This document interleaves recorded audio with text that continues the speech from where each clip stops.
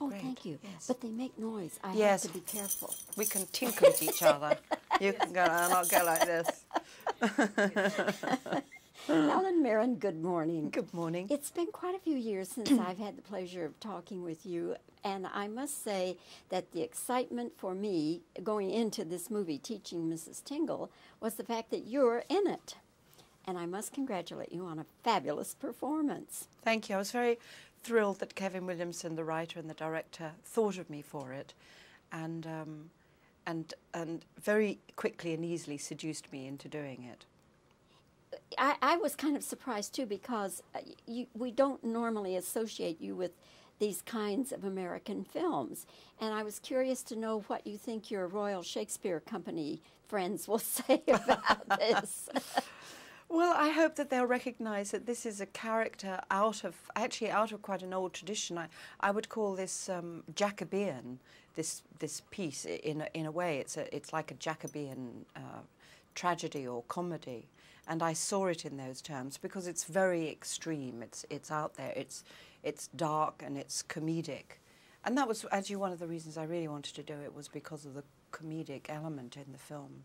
And from doing things like Prime Suspect and things like that, you know, people see me quite seriously, and I do enjoy comedy. So it was a nice opportunity for me. You spend a good bit of the time in this film tied to a bed. Yes, a lot of people are talking about that. Funny, I hadn't really thought about that element in it, but yeah. So it wasn't any particular problem for you? No, it was wonderful. You know, it's great. You know, often on a set you're looking for your chair. I always am anyway. My chair always goes missing. Or often I don't have a chair because I don't have the budget for a chair. So in this case, I just had a head for that bed, you know. I love my bed anyway. I hate getting up out of it in the morning. This is the perfect job for me. I get out of bed, get in a car, and get straight back into bed again. It was great. And having your arms up like that wasn't a problem for you? No, because they have these lovely people on sets called props men, and they're often very young and very attractive. And I had a very young and attractive props man whose job it was to tie me and untie me every day. When I got tired, his job was to come and untie me. So no, that was absolutely fine. Had you ever worked with this number of young American actors before? No. What did you not. observe about them? I observed two things. One was that although they were very young, they were also very experienced, much more than you would ever find an equivalent actor in Britain. Really? Because of they had a great deal of experience on camera. You know, they'd been in TV series. They were totally familiar with the techniques of filmmaking.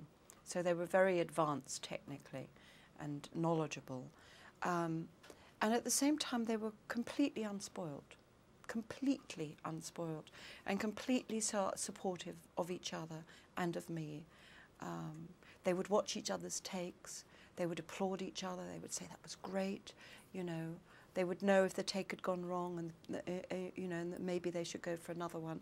They were fantastically supportive of each other. There was not a second of jealousy of criticism of each other at all, which is very rare in young people, because young people can be quite hypercritical of each other, you know.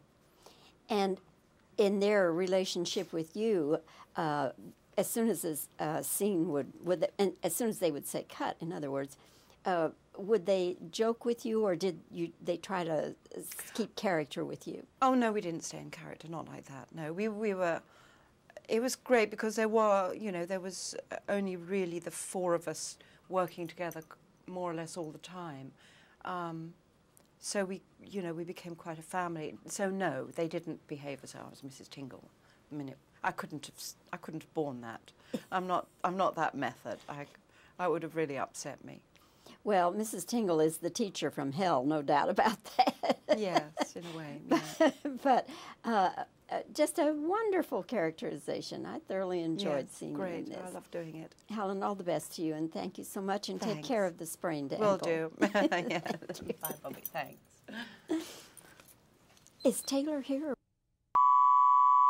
Oh, Great. thank you. Yes. But they make noise. I Yes. have to be careful. We can tinkle at each other. You can go, and I'll go like this. Helen, Mirren, good morning. Good morning. It's been quite a few years since I've had the pleasure of talking with you, and I must say that the excitement for me going into this movie, Teaching Mrs. Tingle, was the fact that you're in it. And I must congratulate you on a fabulous performance. Thank you. I was very thrilled that Kevin Williamson, the writer and the director, thought of me for it, and very quickly and easily seduced me into doing it. I was kind of surprised, too, because we don't normally associate you with these kinds of American films. And I was curious to know what you think your Royal Shakespeare Company friends will say about this. Well, I hope that they'll recognise that this is a character out of quite an old tradition. I would call this Jacobean, this piece. In a way, it's like a Jacobean tragedy or comedy, and I saw it in those terms because it's very extreme. It's out there. It's dark and it's comedic, and that was actually one of the reasons I really wanted to do it, was because of the comedic element in the film. And from doing things like Prime Suspect and things like that, you know, people see me quite seriously, and I do enjoy comedy. So it was a nice opportunity for me. You spend a good bit of the time in this film tied to a bed. Yes, a lot of people are talking about that. Funny, I hadn't really thought about that element in it, but yeah. So it wasn't any particular problem for you? No, it was wonderful. You know, it's great. You know, often on a set you're looking for your chair. I always am anyway. My chair always goes missing. Or often I don't have a chair because I don't have the budget for a chair. So in this case, I just had a head for that bed, you know. I love my bed anyway. I hate getting up out of it in the morning. This is the perfect job for me. I get out of bed, get in a car, and get straight back into bed again. It was great. And having your arms up like that wasn't a problem for you? No, because they have these lovely people on sets called props men, and they're often very young and very attractive. And I had a very young and attractive props man whose job it was to tie me and untie me every day. When I got tired, his job was to come and untie me.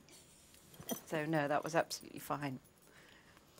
Had you ever worked with this number of young American actors before? No. What did you not. observe about them? I observed two things. One was that although they were very young, they were also very experienced, much more than you would ever find an equivalent actor in Britain.